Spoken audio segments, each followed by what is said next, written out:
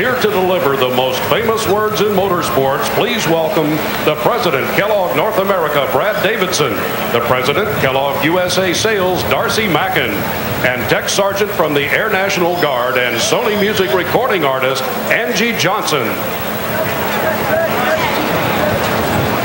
All right, what's up, Cheez It lovers? Drivers! Start your engine!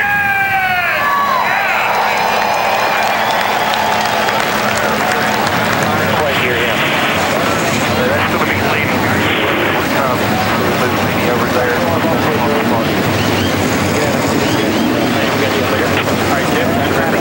You'll notice it's a little bit quieter on the grid than usual. The fuel-saving strategies have already begun here at Watkins Glen. You'll see several of these drivers not even fire the car up until it's time to roll away for the parade and pace laps. What a crowd. What a scene here at Watkins Glen today. And looking to see what could be a record-tying performance by the driver of that car, Marcus Ambrose, trying to become just the third man ever to win 3 straight. Down for the start at Watkins Glen.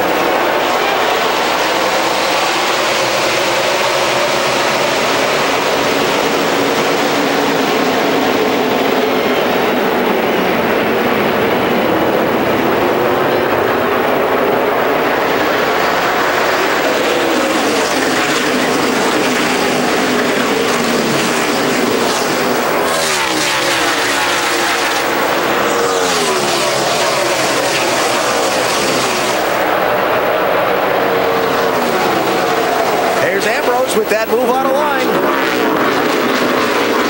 He kept his word, too. He stuck it in there.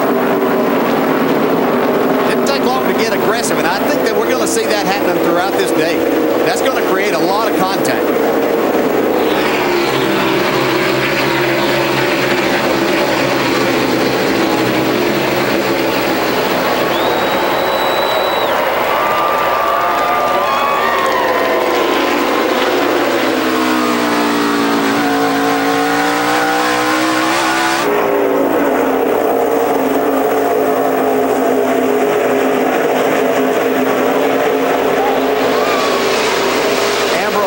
Lap 1. Boyer and Truex, second and third. A.J. Allmendinger, one to watch today, running fourth.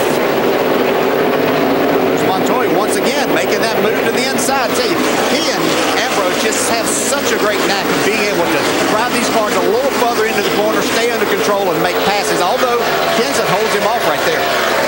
Kenseth, and he's one that's really made a lot of games on road course racing in the last few weeks or few years. And, he's become pretty good at it. That 35 car inside of the track. Michael McDowell driving that today for Front Row Motorsports. Keep an eye on him. He's good on these road courses. You see, Montoya did take that spot there. I tell you, these higher speed braking areas are where these guys are so good. Montoya utilizing that right now.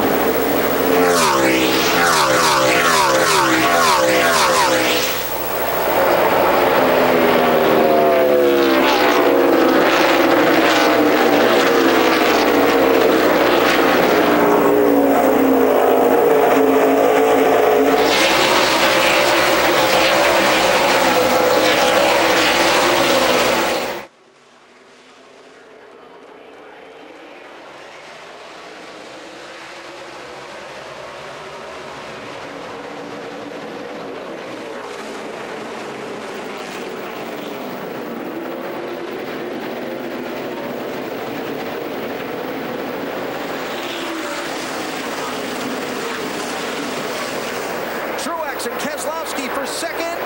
Keselowski fights him off, but Kyle gets away. That's a pretty good move for Keselowski because he was definitely out of that groove. That was a power move right there. Yes, he intended to take that spot back away.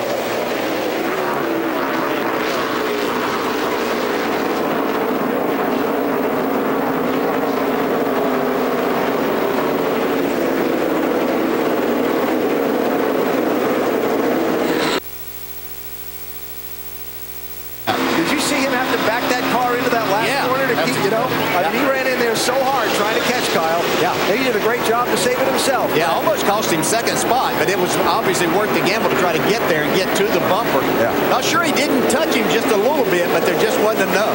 What a great race. Here's talked about so many places to make mistakes around this racetrack, and Kyle Busch had to be, we got, what, 3 restarts. He executed perfectly, and he had his hands full in that last time. I think that's why it took so long for him to react. Yeah, to breathe.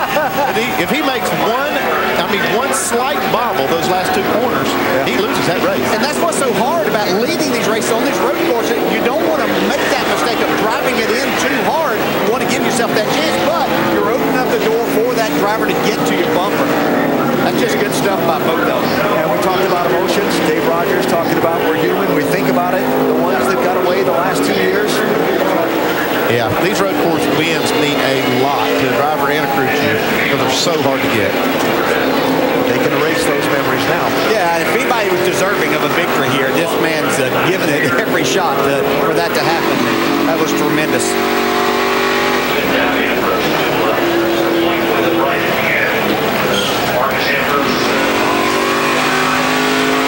Kyle's trying not to make a mistake. Brad Keselowski's throwing everything he can at him to try and get to him.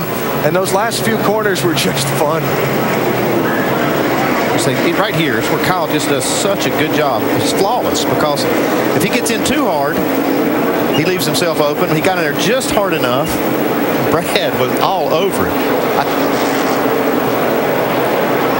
I think Brad had ideas of going to Kyle's outside there, but he didn't have quite enough room. Then it was the time to try to hit him.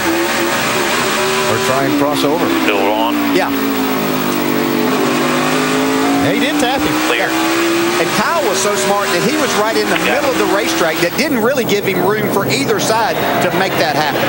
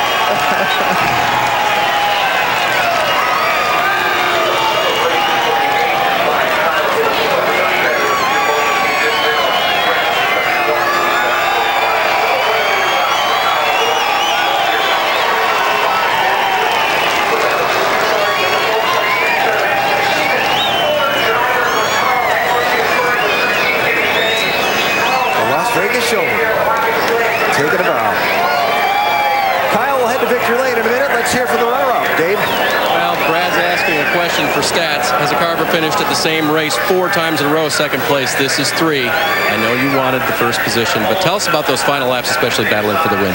Well, you know, Kyle's car was really good after about 5 to 10 laps. Got off to about an hour delay to start this race. We're now 109 laps in and under the red flag for some rain. If you are just joining us, let's get caught up on all that has happened so far. And all Penske front row, and Joey Logano in the 22 was very quick early on. Oh, real quick early on. He had a green racetrack, and the temperatures are cool outside. And that Ford is making big horsepower because of it. And he was just rocking out front of everybody with that clean air. The car is bullet fast. Strategy came into play under the competition caution. Jimmie Johnson, just 2 tires, and that was enough for the lead. Put him back out front. Jimmie Johnson blazing fast. 48 cars, so strong. He goes out, leads 40 of the first 109 laps. So far has led the most laps. But then trouble for that 48 on the next pit stop. Yeah, green flag pit stop. The right rear tire changer knocks the lug off. He stops and puts it on, but the official doesn't see him put on. He's waving him, halts him. The lug is actually on. Then he waves it off, tells him they're okay, but it's already cost him 4 or 5 seconds, took him from the lead to 5th position. Lost about 9 seconds total on the track, and this is definitely not what you want to see when you're out there. A wall of water coming your way. On view from Casey Kane. Red flag comes out. And cars down pit road, drivers now out of their cars. But like we said earlier, track dryers getting a workout after week inside the Quicken Loans ESPN pit studio. Hi, once again. What are your early thoughts from early on in this race? Well, I think we all wanted to see if Jimmie Johnson's back on track. We talked about that a lot. He's fast again. We had him in the pit studio. I said the 2-mile tracks he's quick. At Michigan, the 1.5 miles he's been fast. But can they right the ship? Well, I'll tell you what, he took the lead. He's had fast speeds. We just witnessed what happened on his pit stop. That's got him behind. But other than that, I'm giving him an A+ for the speed and getting this thing going again. A lot of people in the mix, but when you start looking at Jimmie Johnson, Joey Logano, and Matt Kenseth, those guys are super strong. A lot of power, good pit stops. They're serious right now, so I'm anxious to go back racing to see what sorts out. Yeah, I think there's a lot of strength in the field. I was really surprised by the strength of the cars that took 2 tires and how long they ran. Normally, you know, you think, 2 tires, maybe 15, 20 laps. But those guys that took 2, it was good strategy for them. Matt Kenseth and those guys especially, they got out front and stayed there. One of the biggest storylines coming into this race, rule changes that NASCAR implemented after all the drama and controversy that unfolded in the race to the chase in Richmond 1 week ago, leading up to this first chase race. Obviously, as we talked about